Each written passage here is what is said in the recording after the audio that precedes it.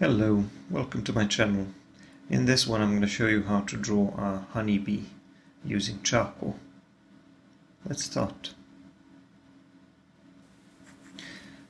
As usual, I'm going to start with a graphite pencil to do my sketch, and then I'll switch to charcoal.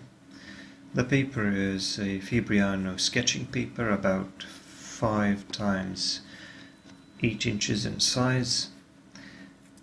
And the pencils, the charcoal pencils I'm going to use are Master's Touch woodless charcoal pencils. So first I'm going to draw the sketch, the general shape of the bee. And as always with insects, they can be divided into 3 segments: the head, the thorax or the midsection, and the abdomen. Now here the head will appear a little bit larger because of the angle of viewing, and also some of the hind legs will be hidden. Now while I was doing these wings, I realized that some of the details on them are so fine and some of the values are so light that I might as well do them with a graphite pencil.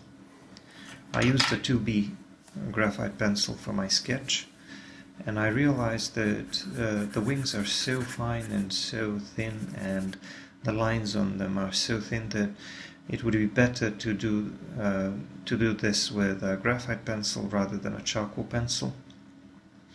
I can sharpen my charcoal pencil pretty well, but it's a little bit too dark, and some of these lines are just too fine. So I was planning to do all of this in charcoal, but I decided to do just a few details in a graphite pencil. After that I switched to a charcoal pencil and drew some of these thinner lines using a medium charcoal pencil. I normally use 2 grades of these woodless charcoal pencils, soft and a medium. The medium one is usually my main drawing tool because it's a bit harder and it can be sharpened to a very fine tip without breaking, and it can draw fairly clean lines. It's not as good as graphite or colored pencils in terms of drawing those clean, fine lines, but it's pretty close when it's sharp. After that I drew the antenna here, and I also did a little bit of softening, a bit of blending using a flat brush, and also a bit of cleaning up around the edges of these wings. So once I was happy with that, I decided to continue drawing the rest of the head. I drew the antenna and then the mandible here, or whatever it's called, the jaw area, and then one of the front legs, which is behind the head. And one of the biggest challenges here with the head and the rest of the body will be drawing these fine hairs, because the body of the bee is covered with them. Also, I left a circle there on the eye where I will have a nice little highlight, and I'm going to work around it because I plan to reserve that white space. I don't want to cover it with any charcoal because I want to create a lot of contrast there, so if I used an eraser I'm not sure it would be bright enough, so I'm just going to work around it. And for some of the darker details I will use a bit of soft charcoal pencil, but for the most part I will work with a medium charcoal pencil. There's not that much difference, it's just that the soft one is a little bit darker, that's all. For my blending tools I'm using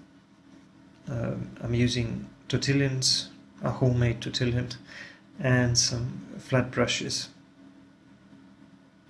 I'm also going to use a couple of different erasers, but I'll get to that later.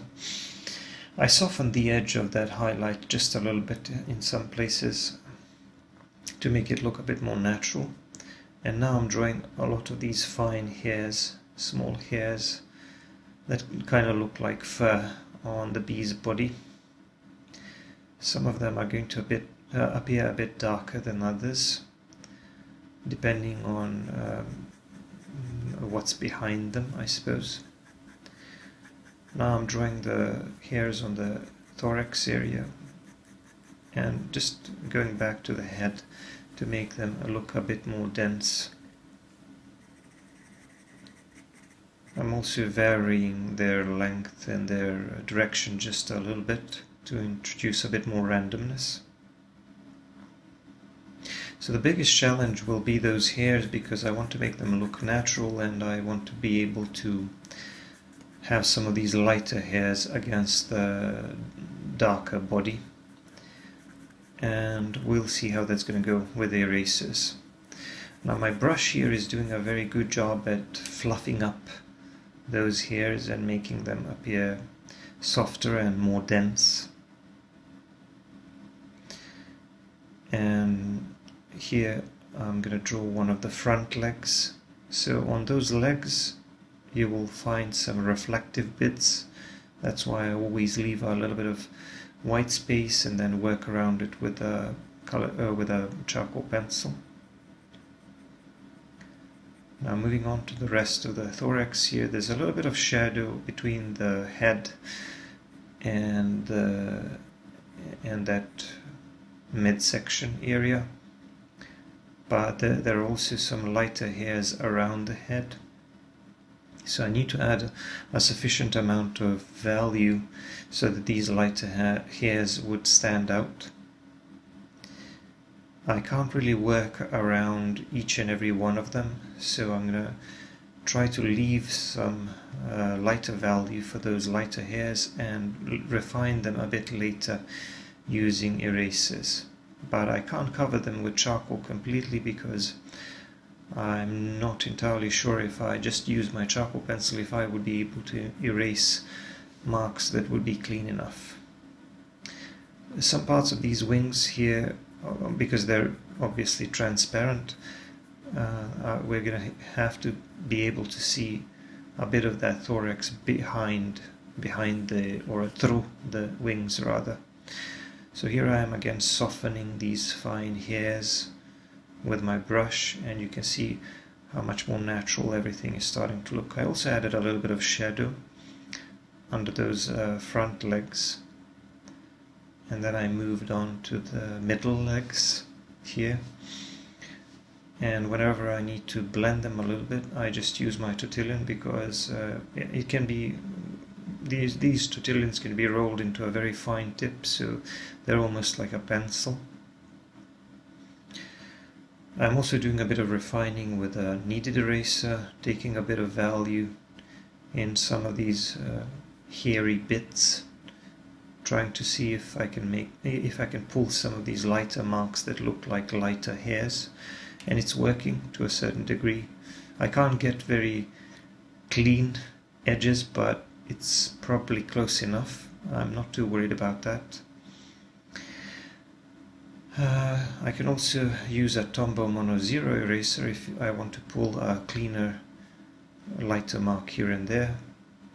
So I always like to use a combination of different types of erasers, different types of blending tools, because they all behave differently and have a slightly different effect on the drawing process, so why not use their advantages?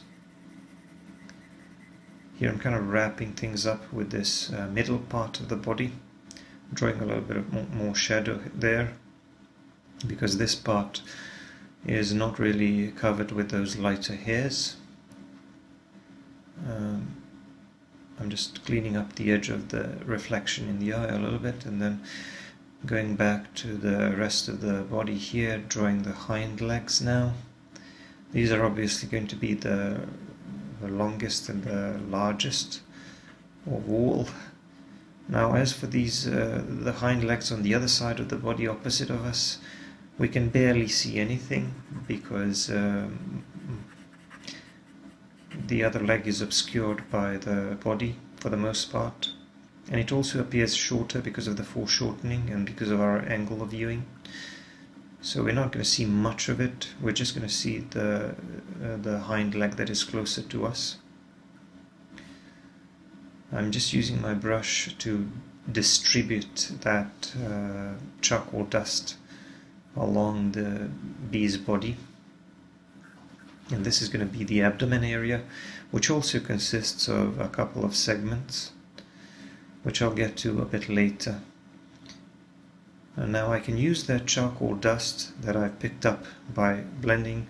I can use that to draw some lighter shapes like this shadow under the bee, for example. I don't want to do this with a charcoal pencil because that's going to be too dark and it's going to produce too much texture. But now when I just dab a dirty brush there, a brush that has already picked up a little bit of that charcoal residue, it produces exactly the effect that I wanted to produce. So now moving on to the abdomen, and I'm going to finish the rest of the bee's body. There's also a little bit of hair here, but then this part here will be a little bit darker. I also need to because like I said, I think that the abdomen itself is flexible. It consists of several segments. I'm going to need to leave a little bit of lighter value between them so that I could suggest to the viewer that there is an edge between those segments. I did a bit of cleaning up around the abdomen, and now I'm just finishing this shadow. Just pushing the charcoal around from those darker areas to the lighter areas where I want a little bit of shadow. Now I'm going to finish the rest of the hind legs. Again, we have some of these highlights, these reflective areas on them. And now I'm just going to finish these smaller details on the legs.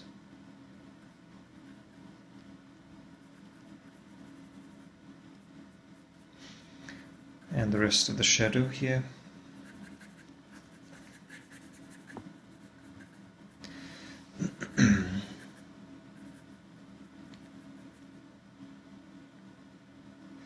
This lower part of the abdomen facing down needed to be a little bit darker. I just added a little bit more value there.